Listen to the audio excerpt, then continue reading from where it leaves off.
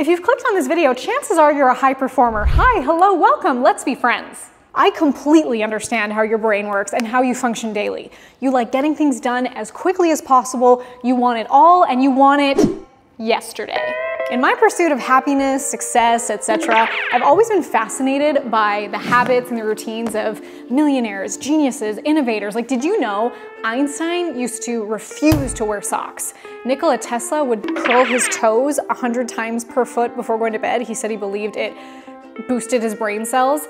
Da Vinci was a polyphasic sleeper, meaning rather than a 7 to 8 hour sleep all at once, he'd take 20-minute naps throughout the day. A lot of geniuses' trends were about sleep routines, naps, walking. Darwin even took 3 45-minute walks in a day. So in studying these geniuses, learning about modern day biohacking, neuroscience, and habit stacking, I've also come to find some of my own quirky habits that keep me in momentum that I'm gonna share with you. Number 1, I have an alarm clock that makes no noise and has no snooze button. There's some truth to you snooze, you lose. First of all, the snooze button is bad for your heart. Having multiple alarms can activate an artificial fight or flight response. We know how awful that feels.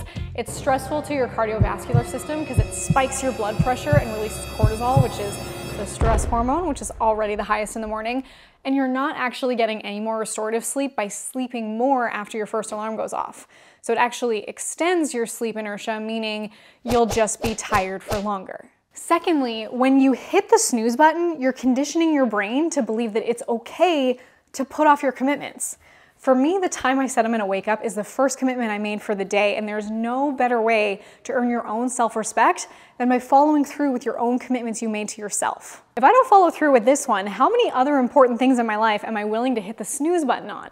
So when my alarm goes off, which I have this bracelet that vibrates to wake me up and does not have a snooze button, I don't even give myself the option to snooze, because even if it might temporarily feel good in the present to catch a few more Z's, I'm thinking of my future self and how much I want her to succeed.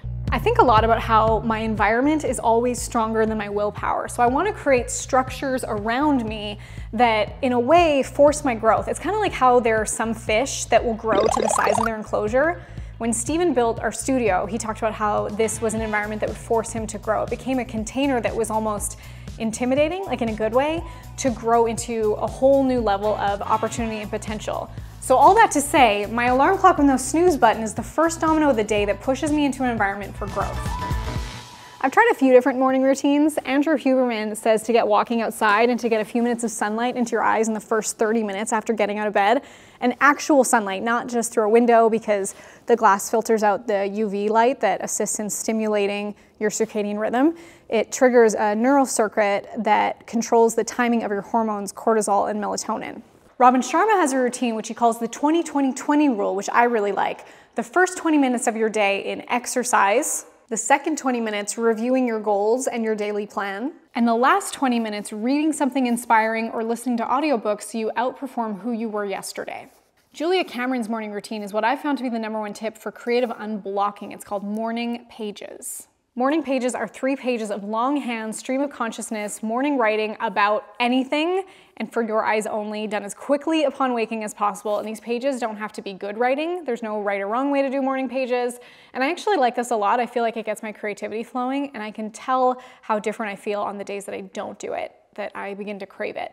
Morning pages was originally for artists to break through creative blocks, but it also injects clarity and focus and direction into your personal life. She says that although they do take time, about 30 to 40 minutes, they actually make more time than they take because we move more efficiently throughout our day. So those 3 routines are typically what I alternate between. I either start by getting outside and walking, doing the 20-20 rule, or writing. And then I like to just get right into deep work early before the rest of the world wakes up. Okay, ready for my second quirky habit? I track every working minute of my day. I heard this phrase from Peter Drucker. He said, "Tell me what you value and I might believe you, but show me your calendar and your bank statement and I'll show you what you really value." I think it's a really great exercise to observe what we say are our priorities and then the reality of where we're really spending our time and money. So as a result, I track every working minute of my day. I have this app called Timeler that's always running in the background of my computer and my phone where I'm tracking every single minute, and that way I can look back on my day and my week and see where do I need to maybe adjust, where did I prioritize, where can I maybe delegate or make this into a job description for someone else.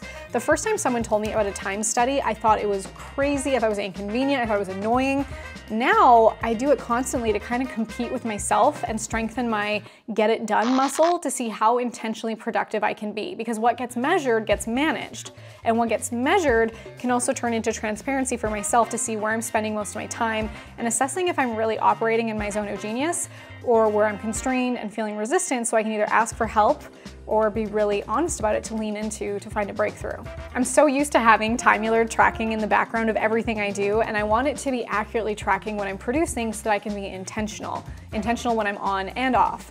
I've heard of companies that only hire part-time employees to work 4-hour shifts because they know that if they work for 8, they really only get 4 to 6 real productive hours.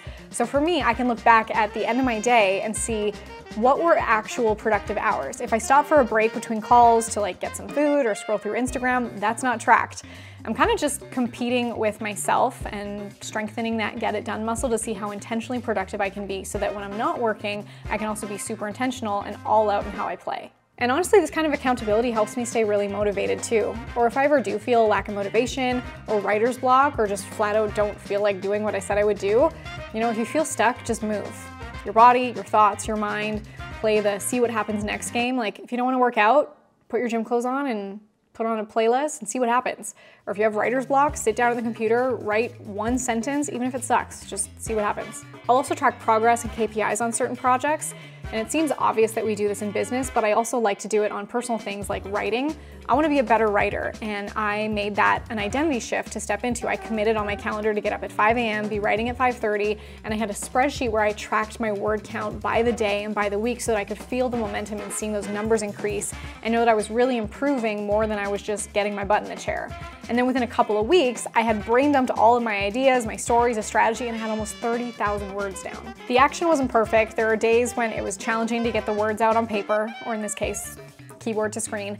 And if I showed you the document where I wrote everything, the content isn't in chronological order. There's fragmented sentences all over, but it got things moving. So if you feel stuck, just move. And my third quirky habit is that I schedule my day by identity rather than by tasks. When I first heard the phrase be, do, have for the first time, it really speaks to your identity. When you're being that identity, you will more naturally do the behaviors that identity would naturally engage in, and as a result have the outcomes that that identity has.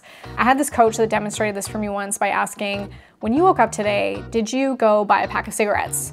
To which I responded, no, I did not. Why? Because I'm not a smoker.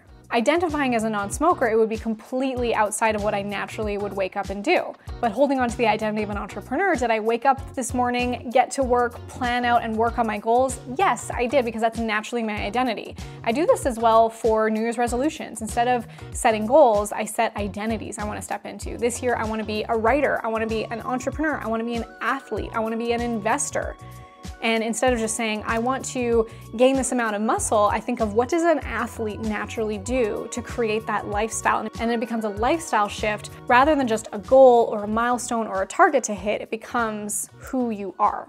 I actually made an entire video about how I plan my year by identity rather than by New Year's resolutions or goals. I'm gonna link that below. I'd love for you to check it out, and I think it'd be really great for you to consider anytime you're making goals, whether it's a new year or not, because you don't need to wait until the new year or wait until Monday to step into that new identity. I show you how you can install some of that right now. So click below and I'll see you there.